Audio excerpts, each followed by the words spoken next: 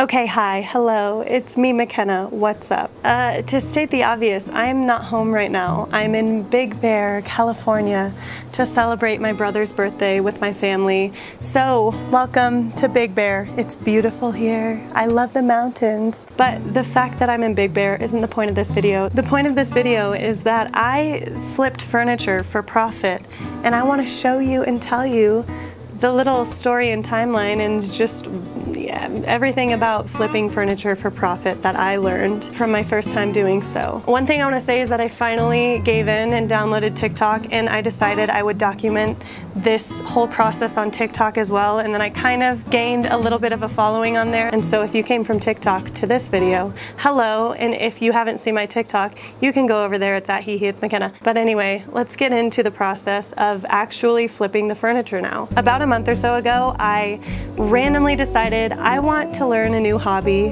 that isn't a technical software hobby, like a real life, like paint or something hobby. And I was like, oh, I think I'll try to flip furniture for fun. And then I was like, well, I can even try to sell something. And then that night I was talking to my boyfriend about it on the drive back from somewhere. And then there just happened to be this huge Adirondack patio set sitting out on the curb across the street from his house. It was like 11 p.m.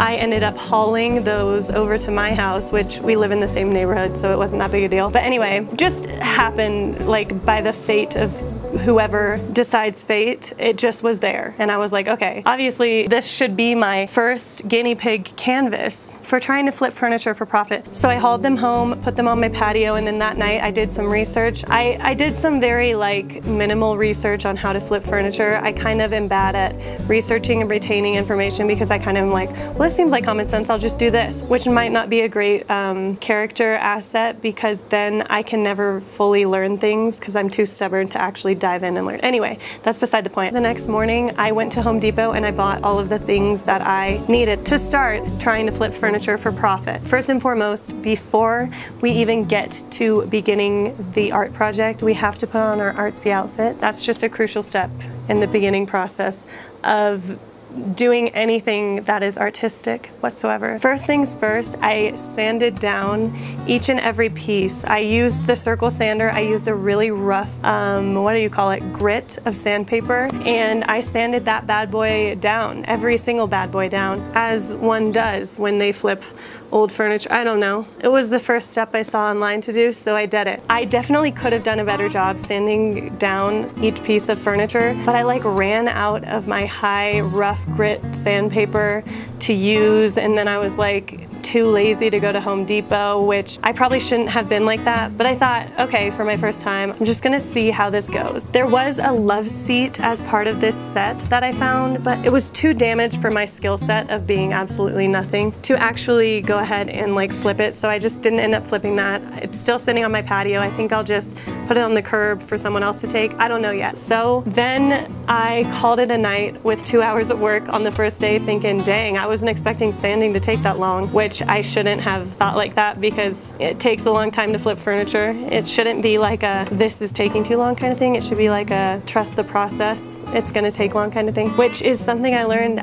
from doing this, from flipping furniture. The next day was prime day. I got this primer. It was like an interior and exterior primer, a really high quality, good primer from what I saw for like weatherproofing and mildew resistance or whatever. Someone on an article said that it was the best in the West. So I got it, and I went ahead and painted each and every piece of that furniture. So this day of priming only did end up taking about 5 hours. I was gonna do 2 coats, but then I was like, I definitely don't have the patience to do 2 coats of this primer, first of all. Second of all, it's a heavy duty, high quality primer. It should be fine for the job. I did try to use a roller at first, but it definitely didn't work with all the little nooks and crannies of each of the furnitures. I needed to use smaller paintbrushes, which is also probably what took me 5 hours. And then on day 3, I got to begin the color. I had this vision in mind the whole time that I wanted them to be kind of fun. I didn't want them to be just like a basic color. I wanted them to have something of like a little unique characteristic to them. So I decided I'd keep one slat of each of the furnitures a different color, and then I'd have the tables be the opposite colors of that color. And then I began painting. I mixed this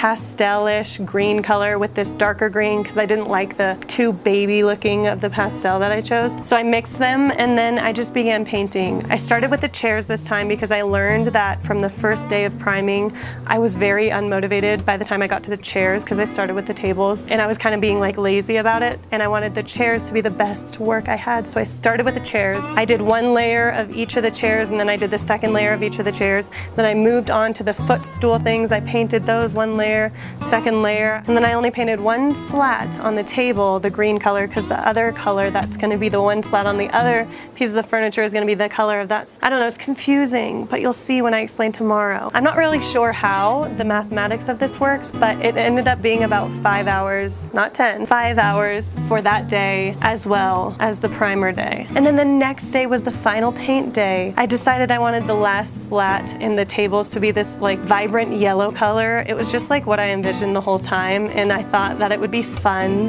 and it was my choice and my artistic venture, so I went off and I did the yellow color, like a mustard yellow, which I thought happened to be very fun and quirky and spunky and cute. I painted the tables the full yellow color, and then I painted the one slat that was left yellow on both of the chairs and on the footstools. And then when I was doing research, I saw that you could put sealant on the furniture, like a seal on top of the paint, but from what I read, it was pretty much optional. The paint that I had chosen was very high quality, and it said it was water resistant and weather resistant, so I figured 2 coats of that paint with the heavy duty primer was enough. Maybe in the future I'll use it, but for this time I didn't. So then the chairs and the tables and the footstools were all painted, and the last step was to list the stuff online. So I decided to list them onto Facebook Marketplace for $500. I know it might sound steep, but this is a pretty big set. I did put about like 20 hours into the labor of this, and then on top of that I accounted for what I spent at Home Depot. I spent about $225, but obviously I didn't use all the paint. The sander is like reusable, the paintbrushes are reusable, so I probably only really used about 1/4 of that money. It was really just kind of a trial and experiment because I've never flipped and sold furniture, so I was like, let's just put $500 and see if there's any bites. After like the first week or so, I wasn't getting any hits at all on the listing at $500, so I lowered it to $450, and then I also decided I'd add it to OfferUp. No bites on either of those, and then I decided to lower it to $400 about like a week after that.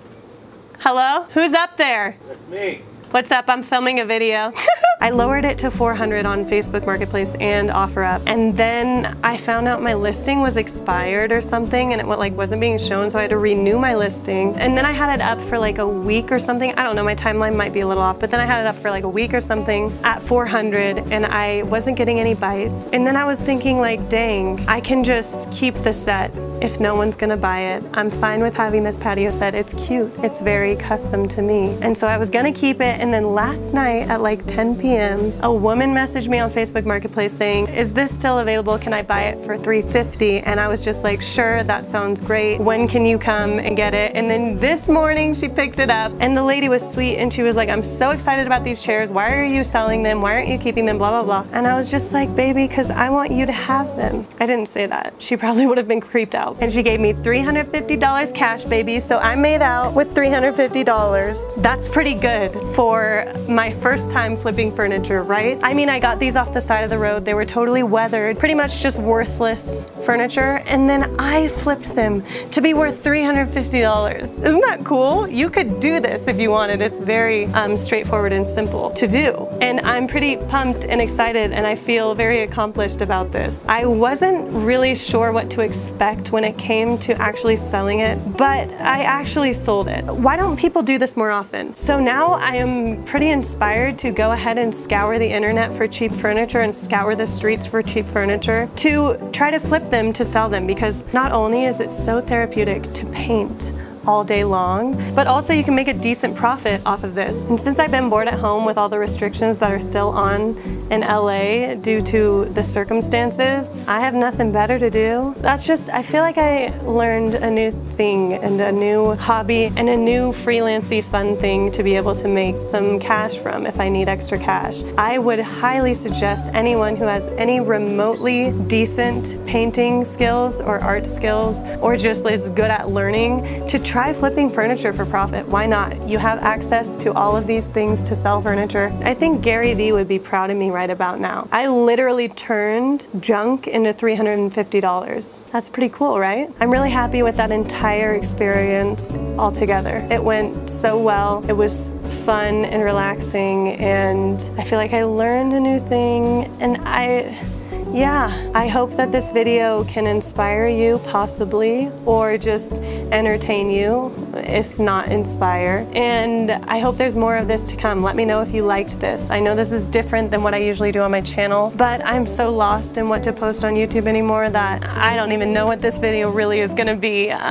If you haven't already, you can check me out on TikTok. I've been on YouTube 4 years, give or take, and I have about 1,500 subscribers. I've been on TikTok for like a month and I have like 12,000 followers. I don't know how that app works, but you can check me out on there. This is also like a how to get famous on TikTok video, I guess, on top of how to flip furniture for profit video. I don't know. I never thought I'd succumb to the TikTok trend and addiction, but I'm just as addicted and on the trend as everyone else now. But anyway, that's it. That's all I have to say. I hope you liked this video. If you did, please give it a giant, huge thumbs up. If you didn't like the video, please don't give it a thumbs down because, to be honest, thumbs down aren't welcome on this channel. If you came here from TikTok, comment below and let me know you follow me and came here from TikTok. I'd love to know if you're here from that. And subscribe to my channel if you feel like it. Let me know what you want to see from me on this channel. I never post anymore. I'm so uninspired to post on this, but I am posting actively on TikTok. If you miss my face on YouTube, you can check me out over there. I'm doing like random little edited, fun, random food or fashion videos there too. So anyway, I'm feeling very zen and peaceful with this beautiful air quality as well as trees surrounding and just beautiful scenery that I'm gonna go enjoy that now. Thanks again for watching. I hope I can inspire someone to maybe try this out, even if you just flip the furniture to keep for yourself. If you see something that you see potential in on the side of the road sitting there, there's furniture everywhere in LA sitting there like that. Pick it up and do something with it. It's fun. Okay, toodaloo. My lips are extremely dry. I need to go get some chapstick. Here's a cute as heck clip of my boyfriend coming to say hi to me while I was doing my project thing, whatever you call it, while I was flipping the furniture. Bye, love you so much. Thanks again. I hope I didn't miss anything. That was a lot of talking points. Okay, wave, bye. Bye. It's not gonna be audio. Bye. That's why I said wave. And you can maybe say butt or something. And let me give you a kiss.